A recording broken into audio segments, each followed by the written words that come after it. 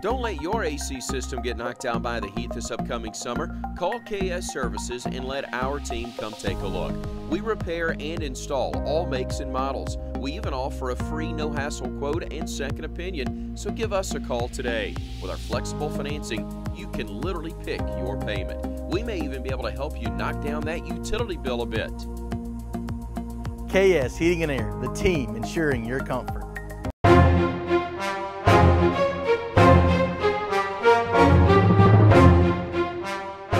This is your Weather Extreme video for Thursday, June the 21st, an important day.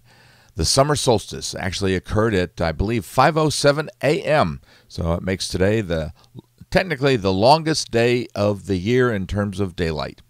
Satellite image shows we're not going to see a lot of sunshine today because we have a good deal of clouds with a couple of different waves of showers and thunderstorms moving through northern Alabama and northern Mississippi. Surface map shows that frontal system has sagged a little bit further to the south and a little bit closer. That, together with the 500 millibar pattern where we've been watching this closed low that is coming out of the Dakota area and coming into the middle Mississippi River Valley, those combining to help create the wet weather with waves of showers and thunderstorms over the next couple of days through probably Friday at least, and maybe even into Saturday. Temperatures this morning vary. If you're in the rain, you're probably in the lower 70s or maybe even the upper 60s. If you're outside the rain area, you're probably in the mid 70s. There's a look at radar showing the two waves that we see, one over North Alabama and one over northern Mississippi.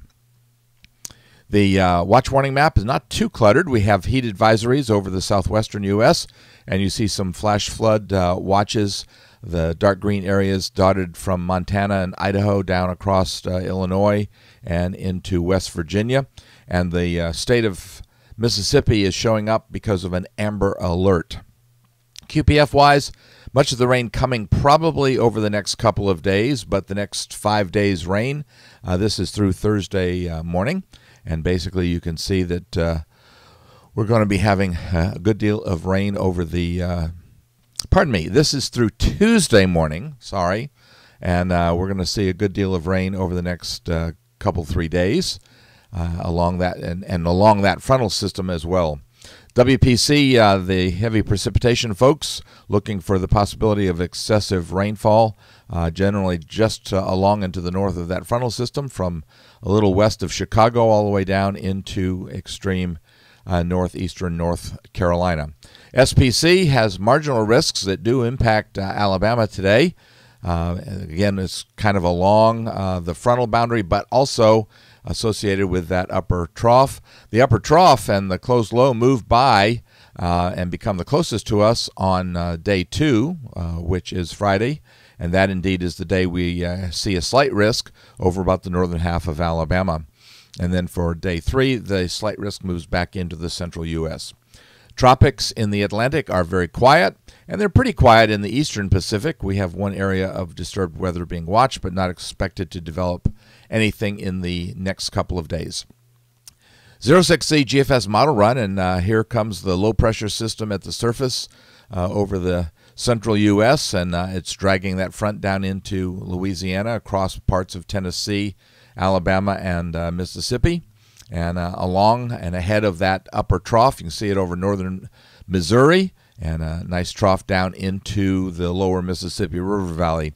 That trough moves into the western Ohio River Valley on Friday, and that gives us the best chances, I think, for some rain.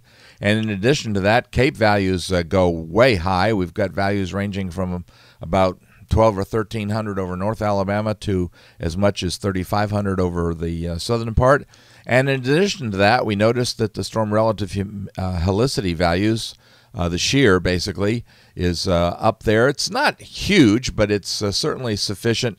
We may see an isolated tornado or two, but the main threat's probably going to be that of damaging straight line wind. The trough moves into the eastern Great Lakes on Saturday, but there's a couple of little wiggles in there, some weak troughs. So Saturday we may stay fairly wet as well. with another few waves of showers and thunderstorms developing. All of that adding to the heating of the day.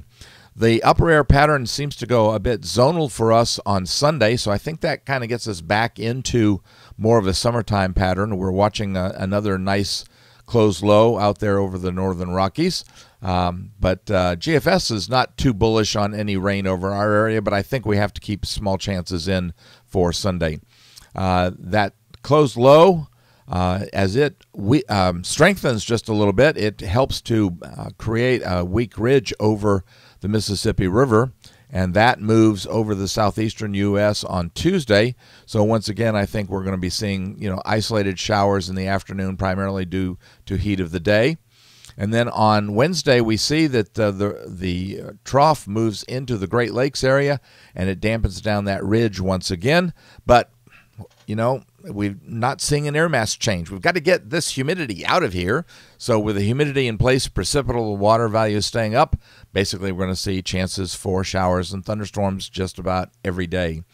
And by Thursday, a week from today, we see the pattern going a little bit zonal across the southeastern U.S. and staying that way. But once again, showers, air mass showers and thunderstorms possible. Going out into voodoo country, and we do see a change. This is not a very happy change, unfortunately. But notice over there to the right of your screen, we're seeing a nice development of the Bermuda High, and that is going to ridge into the eastern part of the U.S. We see it bulging in substantially by the 2nd of July.